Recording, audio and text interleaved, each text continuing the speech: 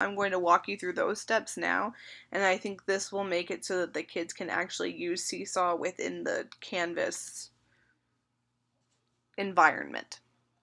So if you go to Settings at the bottom, you can go to Apps, and then you type in Redirect, and we're going to use this tool.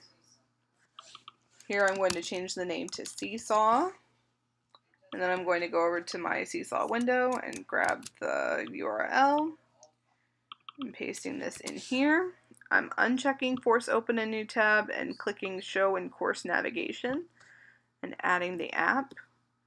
And then when I refresh, it shows up here at the bottom of my navigation on the side. And when I click here, the Seesaw window opens up within, and then they can log in as a student.